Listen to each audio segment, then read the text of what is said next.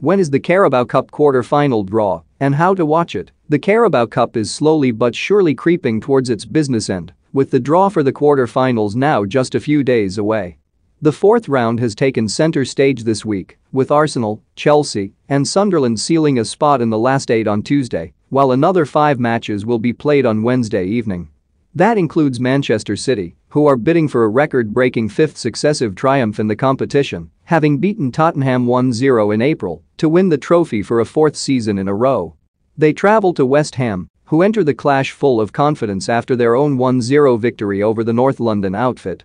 Tottenham will look to put the derby defeat behind them as they travel to Burnley in what boss Nuno Espirito Santo described as a cup final, while Preston host Liverpool. Leicester welcome Brighton to the King Power Stadium, and Brentford see if they can hack it on a Wednesday night in Stoke. Following the remaining fixtures comes the quarter-final draw this weekend, and Sportsmail provides all the information below. The Carabao Cup draws typically take place on a Wednesday evening, following the completion of a live broadcasted game. That won't be the case for the quarter-finals, however, with the draw scheduled for Saturday, October 30th.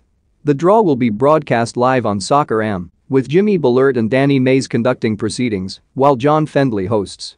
No exact time has been given as of yet, but the draw will take place during the show's broadcast, which runs from 10:30 a.m. to 12 p.m. BST. Soccer Am will be broadcast live on Sky Sports Main Event and Sky Sports Premier League.